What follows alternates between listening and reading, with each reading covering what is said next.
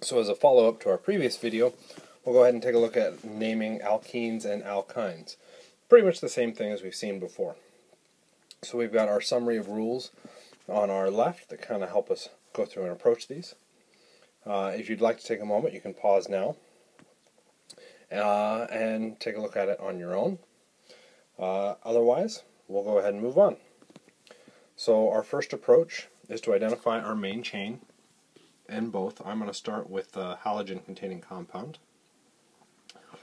We have our main chain here, which is going to be 1, 2, 3, 4, 5 carbons. So I'm looking at a pent. To figure out the ending, I'm going to have to look at the hybridization within that structure. Excuse me. And we'll notice that we have that triple bond. Well, the triple bond, gets named after that appropriate ending. So we'll go through and name this a pentyne. Depending on what we see within the name, we may go through and decide to insert the number in front of the yne, or we could just as easily place it in front of the pent, again, kind of depending on the system. Next part is identify our substituents. We really only have the chlorine here, which we would name a chloro. Chloro. The last part is we need to identify our numbering system. Well, our highest priority functional group was the alkyne, which means that's going to start our numbering system. We'll put that at position 1, 2, 3, 4, 5. We'd end up with a 1 pentyne, and our chloro is located at the 5 position. Running it all together, 5 chloro pentyne. You can end up dropping the 1 because the 1 will be assumed in the name. We take a look at the other structure. We've got to be a little bit careful because if we go through and highlight this as our main chain, it's probably the longest carbon chain. However, it doesn't contain the highest priority functional group. The highest priority functional group in this case is going to be our alcohol. So we're going to need to go up this direction. You may notice that we could have branched to avoid including that alkene. We could have potentially branched out this direction, or branched, we wouldn't have branched that way. We could have branched out that other direction. The reason not, the alkene is a higher priority functional group than the alkane, so we'll shift to include the alkene. As an important aspect, it can be extremely helpful to circle in that main chain, because then you can name appropriately your substituents. Within this, we've got 1, 2, 3, 4, 5 carbons, so we're again at a pent. Identifying the hybridization. Our hybridization is that alkene, so we'd go through with our dash specifying our location. There's our ene. It is not, however, the highest functional group in this case. We have the alcohol also present, which again, not officially responsible for technically at this stage in the game, for those of you in my 235 class. But our alcohol is higher priority than our alkene. This means we have to change the ending of the ene to incorporate the alcohol. So we end up dropping in our numbering location for the alcohol and the OL. Because the alcohol is higher in priority than the alkene, the alcohol will go at position 1. This then means that the alkene will go at 1, 2, 3, being the first location it shows up. A lot of work just went into that without even looking at our substituents. We now have our substituents. We have 3 of them. We have an ethyl, another ethyl, and we have a methyl. The 2 ethyls can be condensed to become diethyl. If we go alphabetically and start dropping this into our naming system, we'd have our diethyl, our location for then our methyl, pent 3 ene 1 ol.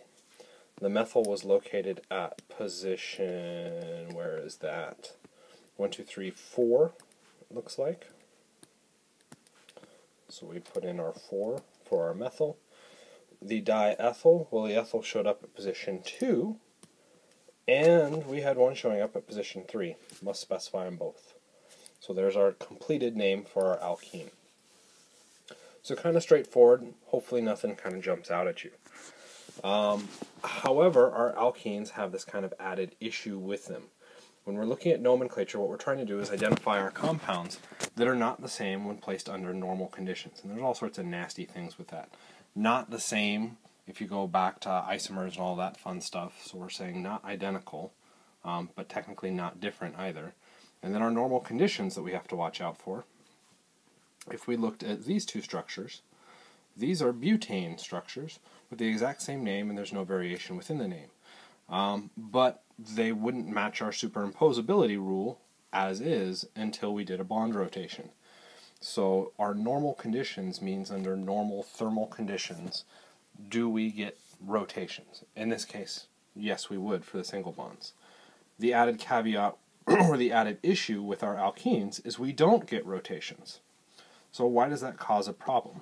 Well, if we go and look at the two structures that we've got drawn up top, we have a butene with a double bond at the 2 position. The other one, we have a 2-butene. Again, so the name comes out the same. This becomes a bit problematic. We have to have a different name so that we can appropriately match this. Okay, and what we talked about in class is that we could reference these as cis and trans, or more appropriately, Z and E when it comes to nomenclature. To do that, we have to first be able to identify some things. So number one, when trying to deal with your cis and trans system, or Z and E, is cut your structure in half perpendicular to the bond axis. So if we color code here, step 1 we cut in half perpendicular, and we'll star the highest priority atom on each side of the double bond, which we'll call step 2. So if we look at the right half, I'm comparing carbon to hydrogen. Well, carbon is a higher priority than hydrogen. We'll discuss that in a second, but at very least they're different. If we look at the left half, we've got the same situation. Our carbon is a higher priority than hydrogen, so we'd star that. Our last step is to cut the structure parallel to our bond axis, and then look at where the stars are. Stars are on the same side. We've got a cis double bond, which is often more correctly referred to in nomenclature as a Z. So things to help you remember that. On the same side is cis, and then for whatever reason, people seem to remember tran and E being associated with each other a little bit more appropriately. If we sneak over the other side and do the same comparison, our first step cut perpendicular, whoops, wrong color, sorry. We cut perpendicular to our bond axis. We star our higher priority groups. We cut parallel to our bond axis. And then we look at our stars, see where they're located. Okay, so I'm going to give you a second, go through and try and name that lower left-hand structure. So pause the video and name it. Now that you've done that and unpaused it, we want to go through and do our full naming process. So I'll go in kind of black color until we deal with our EZ. We want to identify our longest carbon chain. And this actually brings up an interesting point. So there's a carbon chain, and here's a carbon chain. Both of those result in the same number of carbons in our carbon chain, right? 1, 2, 3, 4, 1, 2, 3, 4, yeah. So which one of those is more appropriate? Well, that decision ultimately comes down to the people of the IUPAC Nomenclature Council, and we would have hoped that they would have come back and said, well, both are equivalent, and we're wrong. When we go through to number or identify our longest carbon chain, if we come up with a tie, the tie goes, or the winner of that, goes to the one that has the most substituents. That means the one in red is technically the wrong longest carbon chain, because we have 1, 2, 3 substituents off the black one. Okay, and I said I was going to color code, so let's keep that all black. When we go through to put our name, 4 carbons in our main chain, I'm going to try and write this so I don't run out of space. We have a but with that alkene floating in there. Whoops. Couldn't leave our dash so we can specify the location. Because there isn't a higher priority functional group than an alkene, we can end with the ene. In our numbering, we would start 1, 2, 3, 4. We want to start our numbering with giving our highest priority group the lowest number, so we could call it a but1-ene. Again, the 1 is not necessary. As for naming the substituents, we have a chloro, we have an ethyl, and we have a methyl. The chloro is located at position 1, the ethyl is located at position 2, the methyl located at position 3. According to our alphabet, we would end up with 1 chloro, 2, assuming my alphabet's okay, ethyl, and then 3 methyl but1-ene. Okay, and now we've got kind of our name. However, this does not take into consideration this whole cis-trans issue. So, with all of this stuff now overlaid, I'm going to go through and clean some of that up because we've got our name now identified. We'll go through and cut our structure in half perpendicular to the bond axis.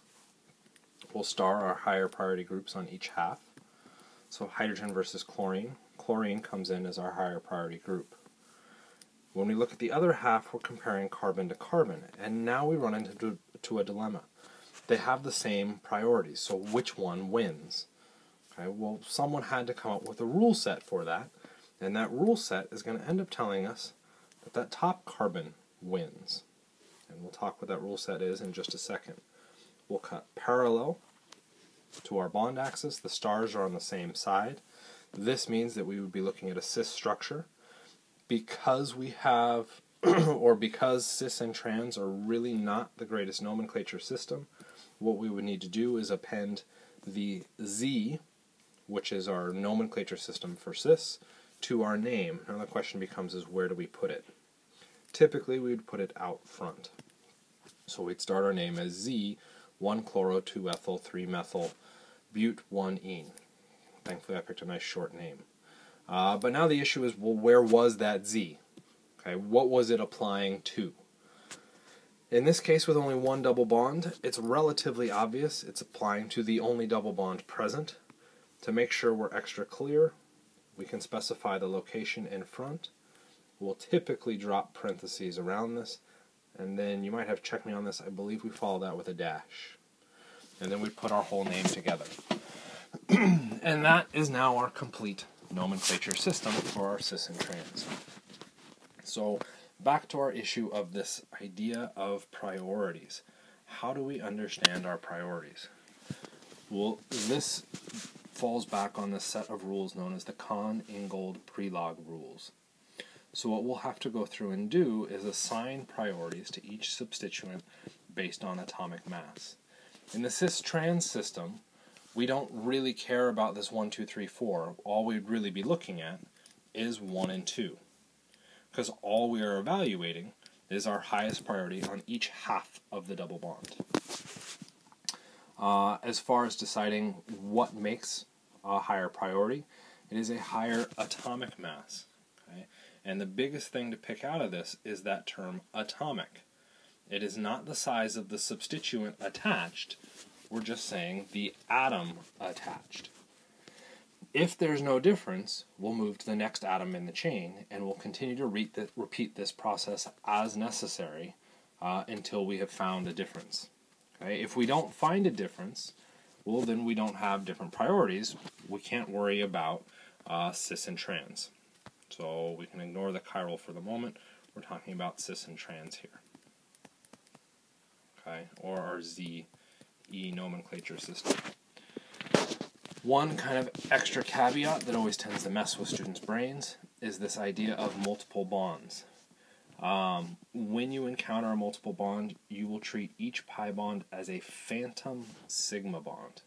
This is a trickier concept, so it's something we'll actually leave for the lecture to make sure you can ask questions as we run through it. That said, go ahead and take a minute and see what you can do with ranking the priorities of these three groups. So what we're saying is that these groups are, say, attached at position A versus B. Okay, so we want to go through and rank these from highest priority to lowest priority. So take your minute. Now that you've done it, we'll go through and evaluate.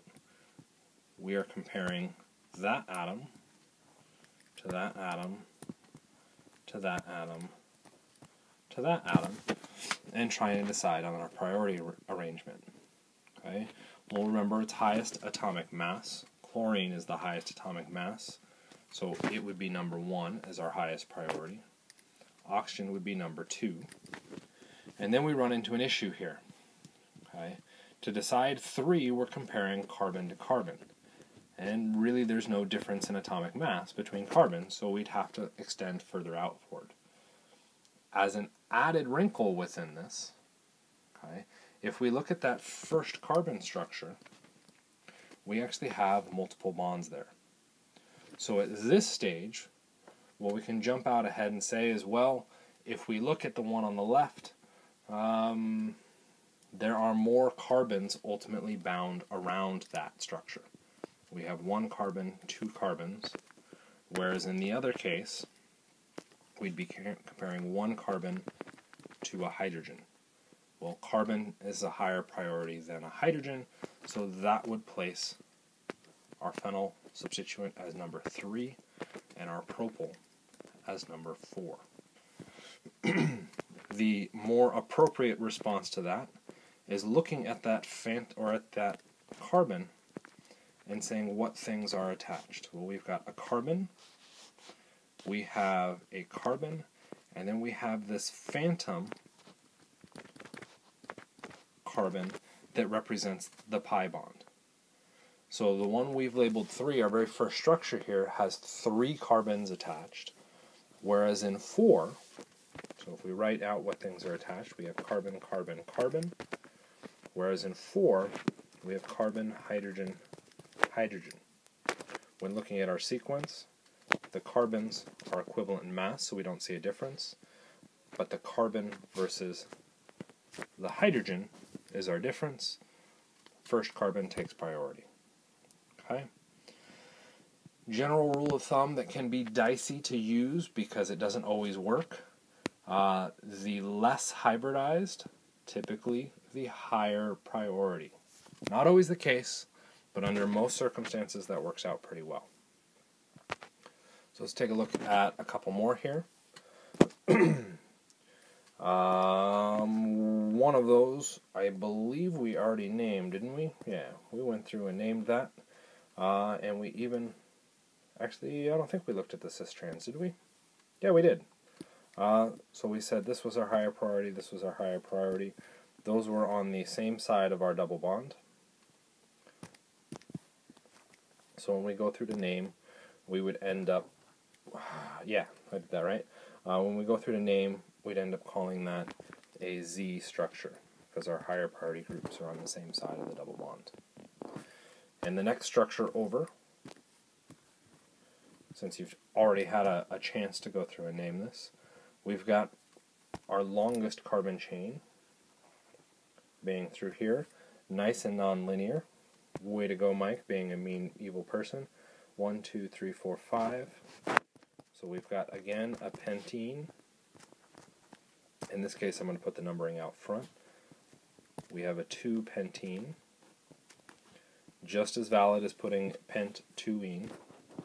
Our substituents, we have 2 methyl groups, so we have a dimethyl. And those are located at positions 2 and 3. Okay. And then that would be the end of the name. And so, well, what about this whole cis-trans thing? Well, remember, we only use cis-trans if we have to, or our Z and E system if we have to. So our first step, cut perpendicular to the pi bond. If we're comparing carbon to carbon, no difference, so we go 1 atom further away, carbon to hydrogen. There's our difference. So the rightmost side is our higher priority. If we go to the other side, we have a carbon to carbon, no difference. If we continue all the way out, we won't find a difference. Well, if there's no difference, I can't star one side or the other, which then means when I cut parallel, are the stars plural on the same side? Well, no, obviously, because there isn't another star there. So I can't name this one cis and trans. Okay? So, Here's your last little practice on your nomenclature Z and E. Again, take a minute. I believe we got a pause here. Hit that pause, and then we'll come back and look at the answers. So you should have been able to pick out this much of the name. We've got an extra couple issues here. Number one, we have 2 double bonds, so it's a simple fix. We would go hex, and I believe we need the in this case, just because it sounds better, but I could be wrong. Hexa di, because there's 2 double bonds, diene. Our double bonds show up positions 2 and 4. So now that we've got the bulk of our name down, we'll have to deal with our EZ system.